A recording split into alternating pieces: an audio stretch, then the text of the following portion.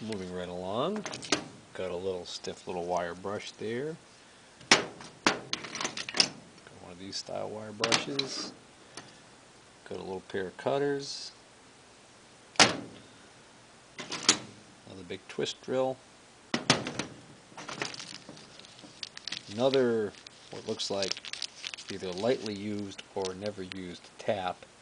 Again, with really fine threads. This is a Tapco USA.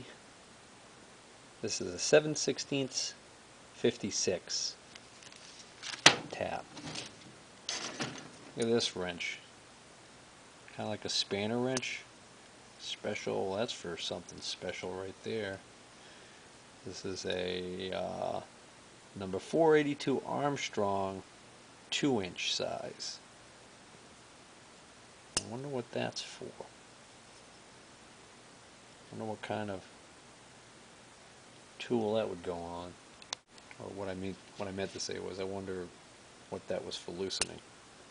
He had it in his tool cabinet there. I wonder if I'm going to come across something that I need that on. Ah, there's a big tap. Bet you that cost a few bucks. This is a 13/16-20 tap, so it's more along what I am used to seeing, I should say. An interesting brush. Somebody beat the bejesus out of it.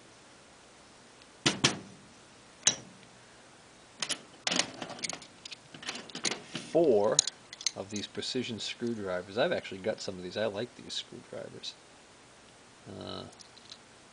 Tips on these are not too bad. A little chewed up, not bad. I'll add those to the ones I already have. Another countersink. That little double end mill.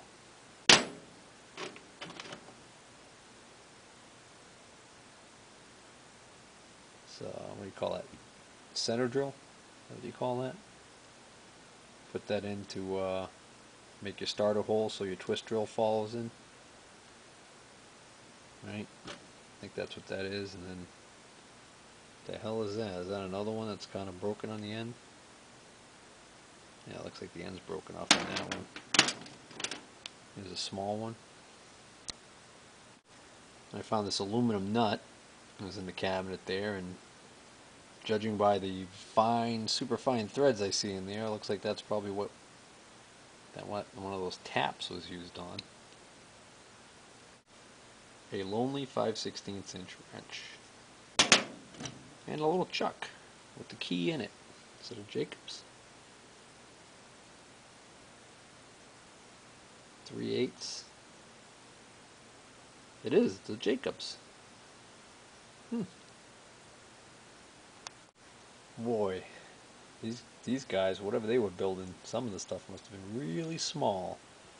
Here's a little Richards Micro Tool Incorporated, Plymouth, Mass. Micro Series. These look like those little center drills. And they go down to 31 thousandths, 25, 20, all the way down to 10 thousandths, but that one's missing. 15 thousandths is in there. I mean, these things are tiny. And there's a bunch more in here too.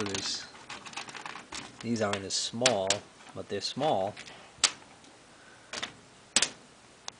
So it looks like these are all double-ended end mills, only really small ones. I don't know what these are. Some weird little tiny end mill. I don't know. These things are small. Oh, looks like it's been ground down. Anyway, now we're approaching normal sizes again. This is a 3/16, 4 flute. That's still really small. And, that one, it's a long one in there. 3 packs of X-Acto knife blades. Well, actually, 2 packs of regular blades. What are those blades? Oh, those are straight cutting blades for X-Acto. Huh. Here's one in its container. 1/4 inch by 3/4 inch by 2.5 inch. 4 flute. Ultra tool. Ah, finally. Carbide. Little, 1/4 inch by 1/4 inch. 4 flute MVB sphere BE carbide. I wanted to take that one out just to see. Well, now I know why they say sphere. Got a little ball end on it. So that would be for making like a groove with a rounded bottom.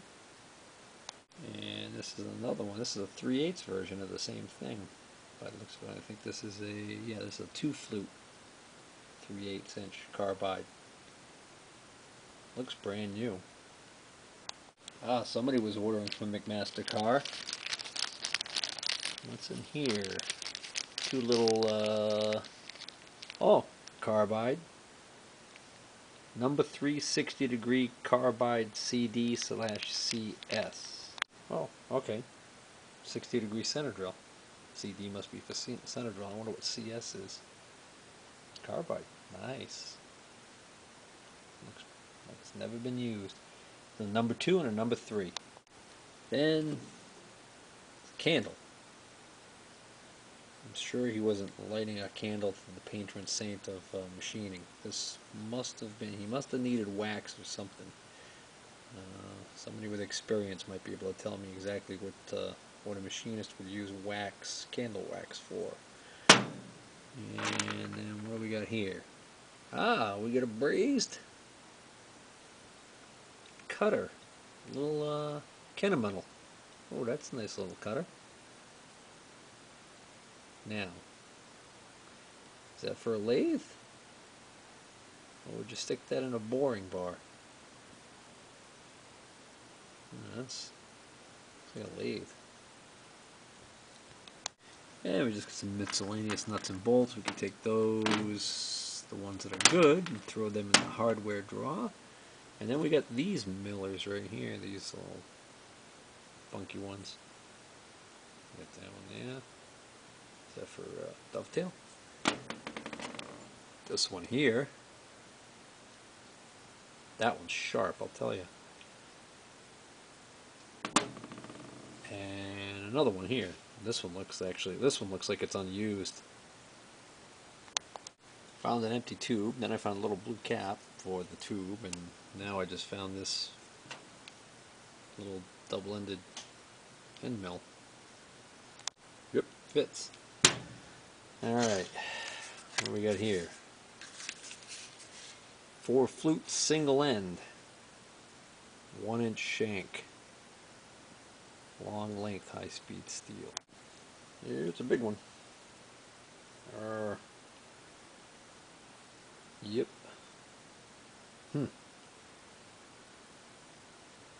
These are high speed steel, so I'm assuming you can regrind these. Now this big one, the operator put aluminum only. So I guess he didn't want anybody just grabbing this and doing any old thing with it. It's a 2 flute single-ended 1-inch shank. That basically just looks the same as that one. It's just a little bigger. I'll tell you, that's an interesting container to open that one up. You're going to unthread this thing all the way to get it out. Niagara cutter. Double angle cutter. 1 3/8 inch diameter, 60-degree angle. So that must be a dovetail one, right? Oh, that's another one of them suckers.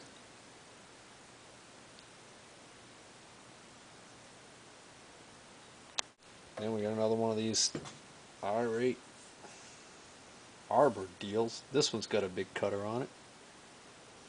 4-inch by 11/32 by 1 inch.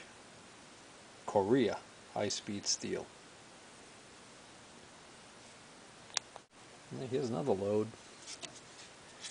This looks like it's got the wrong thing in it.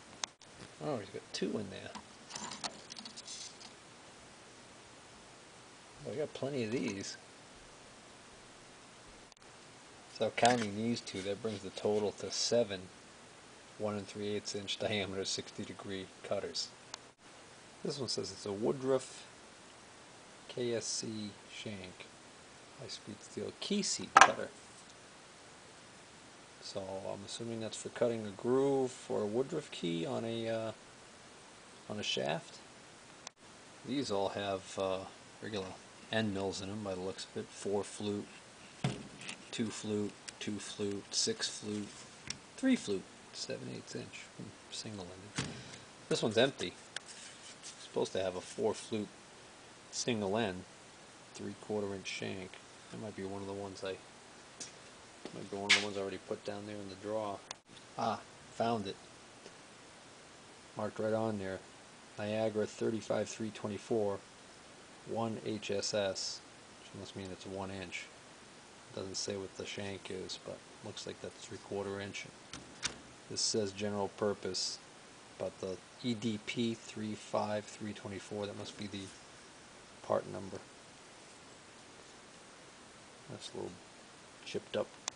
Alright, I'm almost to the bottom of the first bucket, and this is the bucket that I had most of the cutters and end mills in, so the other stuff's not going to be this, not going to be cutters and that, unless I put some inadvertently put some in the other buckets.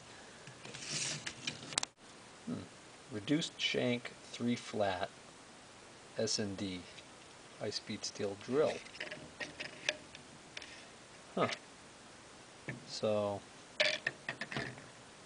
it's a twist drill, but on the shank it has 3 flats ground on it. Wonder what the deal is with that. Looks like it's in excellent shape though. Well, this box is currently empty. It says it's an S&D 1/2 inch shank, high-speed steel, black and bright. Okay. 3/4 inch, whatever it is. Another 2 flute cutter. Is an 11/16 inch counter bore. Something. I gotta read that. Alright, got the label out here. This is the high-speed counter bore or spot facer. Straight shank interchangeable pilots, short set. By the Millersburg Reamer and Tool Company of Millersburg, Pennsylvania. This is 11/16. It's an interesting little deal here. It's, you see a set screw. Okay, so, oh, I see. There's a hole, and so